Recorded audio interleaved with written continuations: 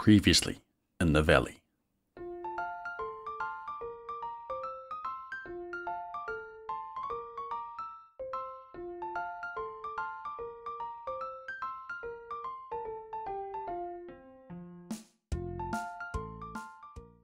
As explored in a previous video, I managed to marry Hayley on spring 18. Can this be beaten? Can I marry her on spring 17?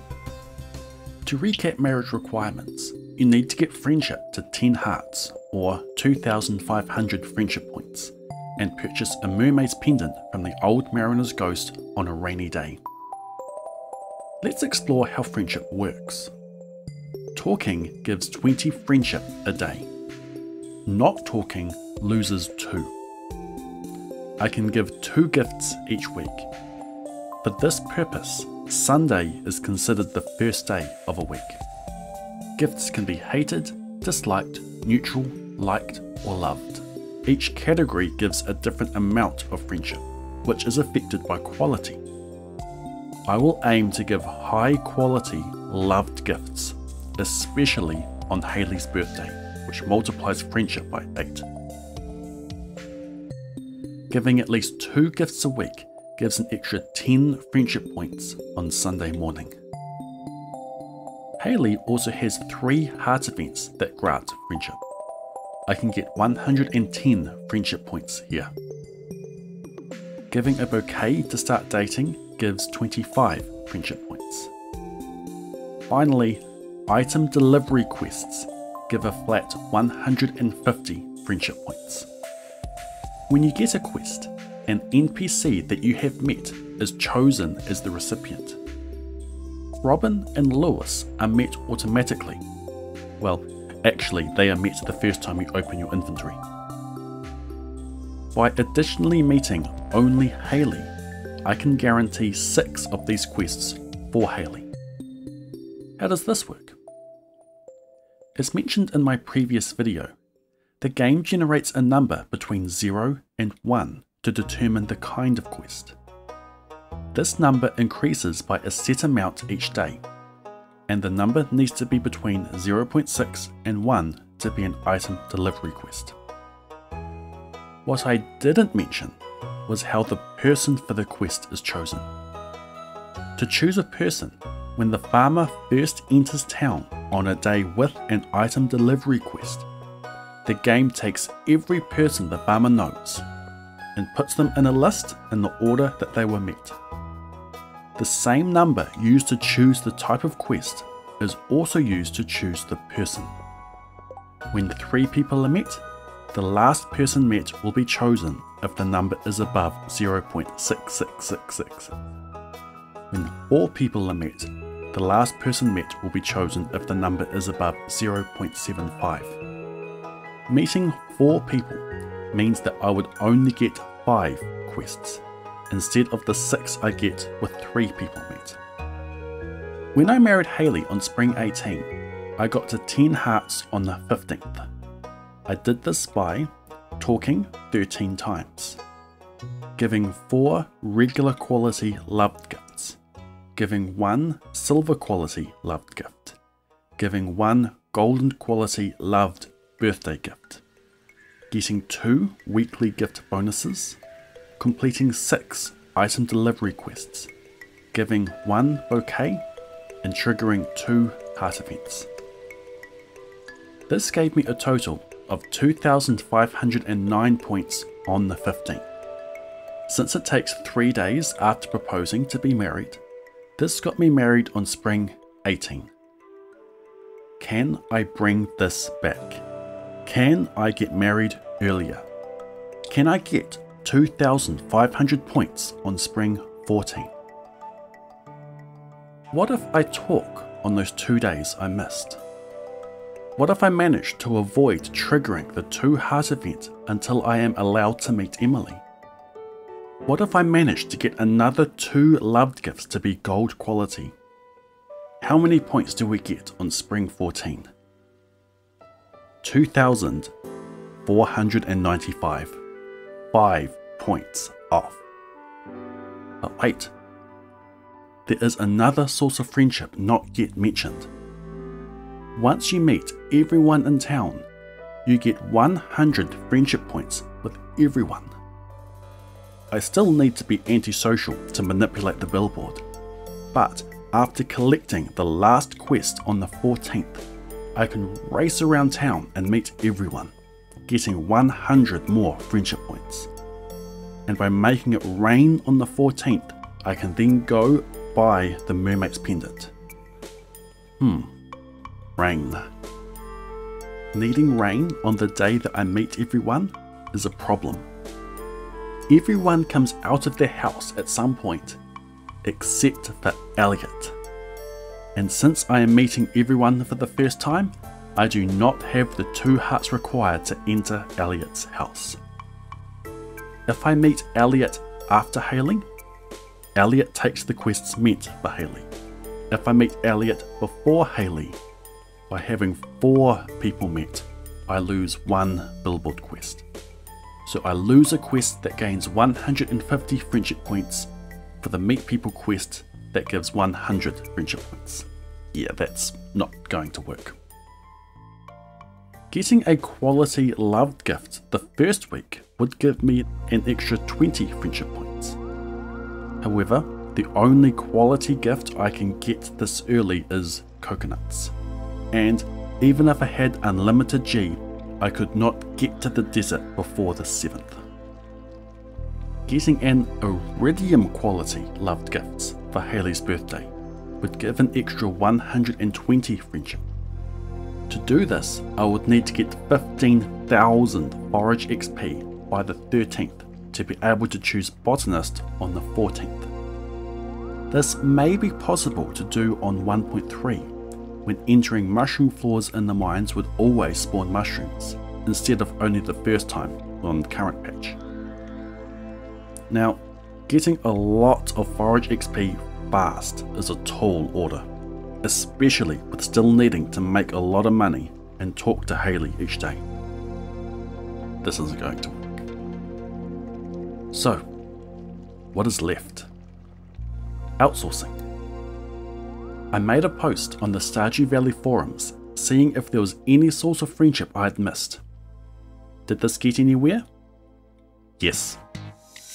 After discussing a few options, user I'm Envious came up with the brilliant solution: the crafting table.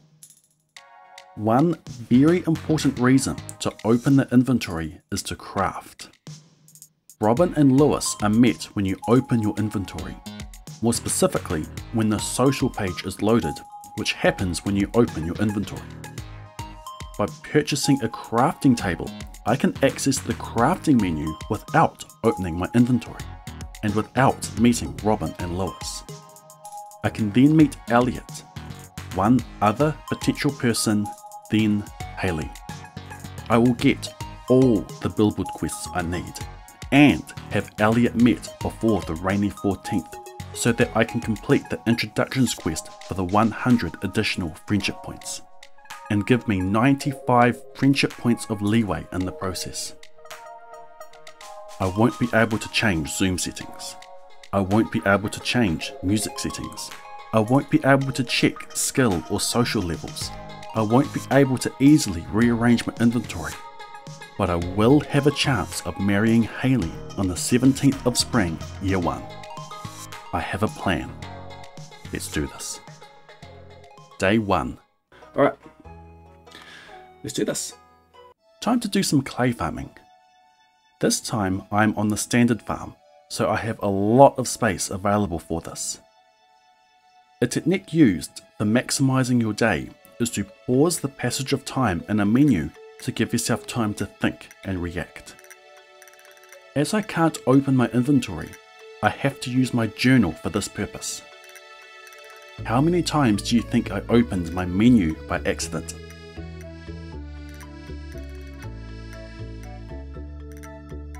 It happened. I need a counter. Can't even go into the inventory to rewind that. There we go, on top of my head. Planning ahead for going into the mines, I want to be able to craft staircases on day 5. This will let me skip monster floors. To get the staircase recipe, I need to get enough mining XP to reach mining level 2 by the end of day 4. I also want to go into the mines with the copper pickaxe, which means getting 5 copper bars and 2000 G available by the 2nd. A copper pickaxe makes breaking rocks in the ice floors 33% easier and breaking rocks in the lava floors 50% easier. Since I will still be using geode farming as my main source of money to get to the desert, being able to break the rocks in half the number of hits will be a massive boost for this goal. On day 1, breaking rocks on the farm give 1 XP. If you get a piece of coal from the rock as well, you get an additional 5 XP. From day 2 onwards, there is an additional roll for coal. If you get coal from this additional roll, annoyingly you don't get the additional 5 XP. All of these drops move up 1 tile every day. By strategically breaking only the rocks that give extra XP on the early days, and then breaking every rock on the 4th, I should get enough XP to get mining level 2. After picking up buckets of clay around the valley and replenishing energy with spring onions, I meet the problematic Elliot first and pick up copper from an artifact spot. This copper will trigger the Clint quest to give me the furnace recipe on the morning of day 2 so I can get the bars for upgrading my pickaxe. I sell the clay to give me the G needed for the workbench and buy it immediately. I also meet Demetrius now, so that it is not an issue when I trigger his cutscene after earning 25,000 G, where he asked to use the cave. I meet Haley third, putting her in the spot I need for getting 6 item delivery quests.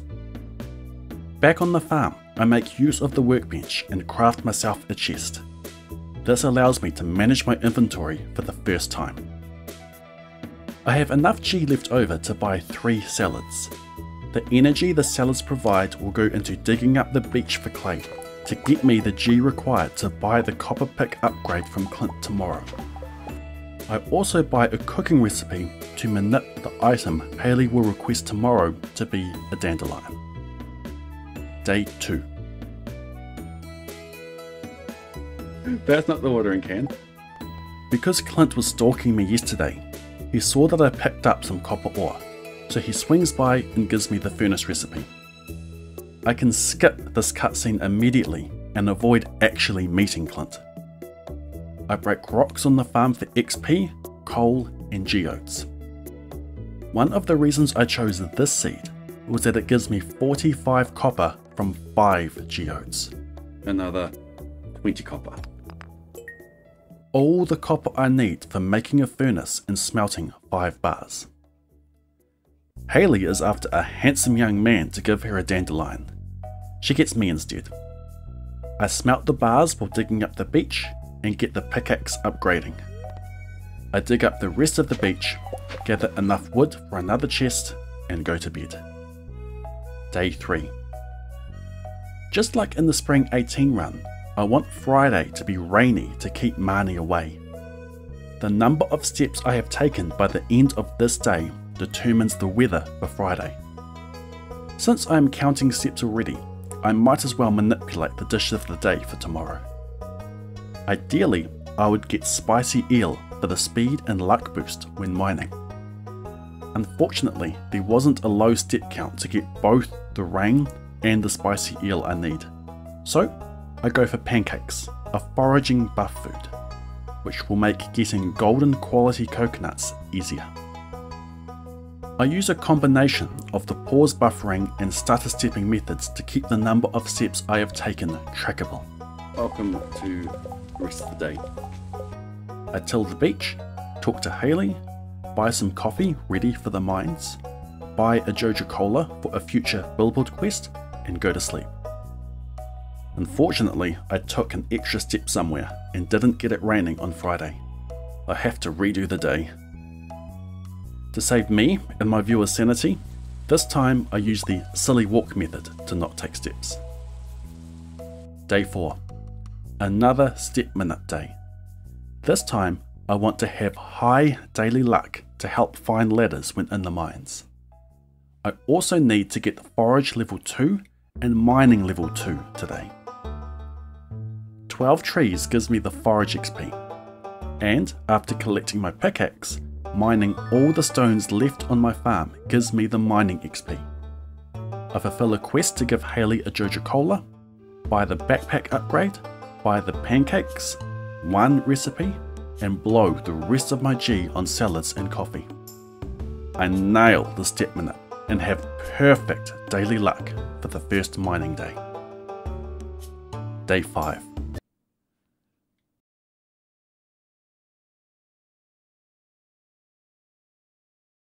Another reason for choosing this seed is that there are coconuts in the cart for 500 G each.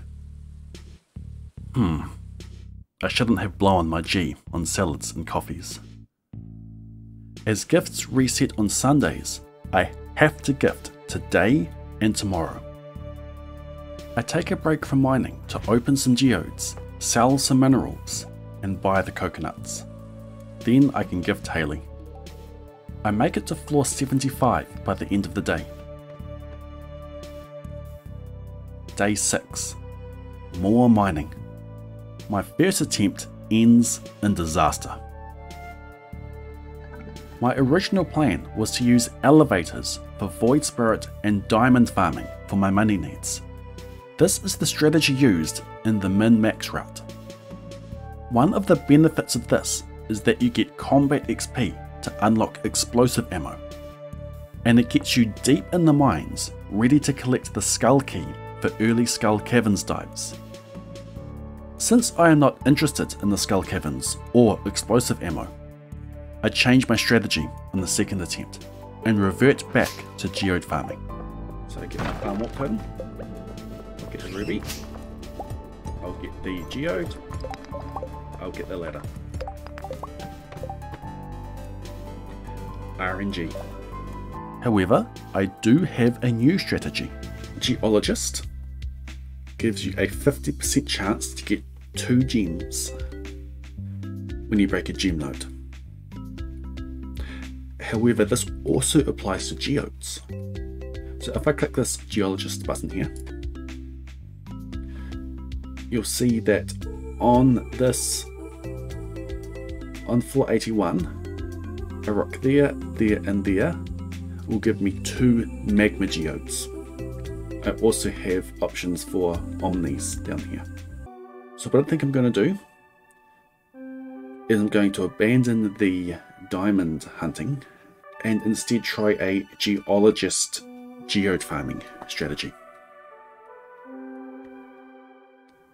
So that's what it looks like without geologist. I've got 4 single geode spots. With geologist I get 3 double magma geode spots and 1 double omni geode spot. I take a break from geode farming to trigger the community centre, fulfill another quest for a Jojo Cola, give the second coconut for the week, and trigger the wizard's letter that allows me to actually donate to the CC. I also read the scroll in the CC. I forgot to read the scroll in the CC. Fortunately, chat noticed, and I actually read the scroll in the community centre. Day 7. Level 5 mining. Selecting geologist unlocks a new strategy on the seed. Elevator geode farming. And we get our double frozen geodes like that. I have a rock immediately beside the elevator that drops 2 frozen geodes. By cutting out all walking time, very little in-game time passes between each rock break. Unfortunately, it takes a lot of real life time to do this strategy. Fortunately for you, you get the YouTube edit.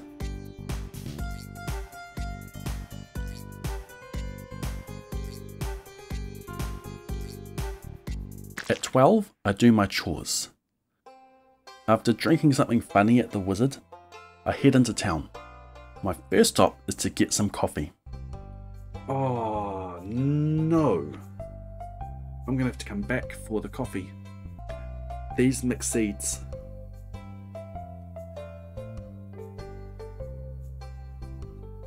They took up a slot, and I can't trash them.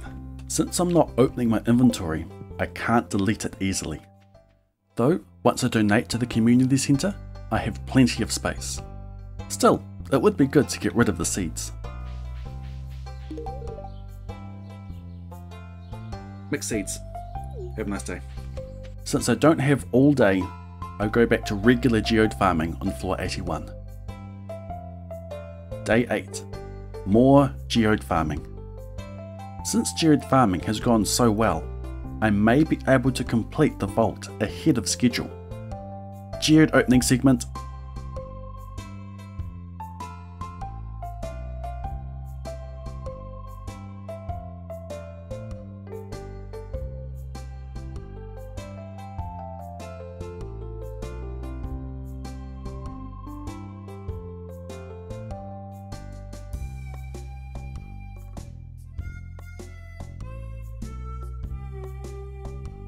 I also complete a Haley quest, this time a potato.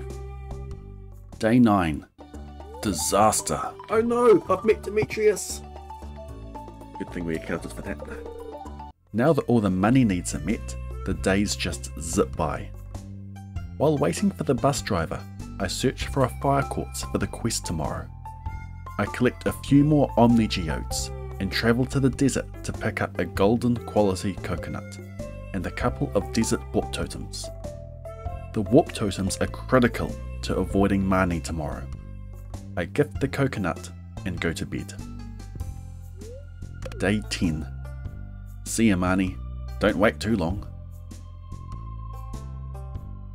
I get another gold quality coconut and give Haley a much needed fire quartz. I also become her hero by opening a jar of pickles. Day 11. I collect the final gold quality coconut. Watch this. I talk to Haley and go to bed. Day 12. I step minute to make it rain on the 14th, as the mariner only comes in the rain, and go to bed. Day 13. I talk to Haley and sleep. I can't humiliate Abigail this run, as triggering the egg hunt meets Lewis and causes him to take over the billboard. Maybe next time. Day 14. Proposal Day. I collect the final quest, which is for a red mushroom. I also get access to my inventory. I can check my skills menu. Level 2 combat, I'm a bumpkin. What's my social like? Zoom, screenshots, sound settings, exit game. In order to not waste any friendship points, I need to order this right. I start with giving Haley a gold coconut. I then give a bouquet to unlock the final 2 hearts. You want to get more serious? I feel the same way. How about we get married today? I talk and finish the last quest. 9 hearts. Now all I need to do is meet everybody for the first time.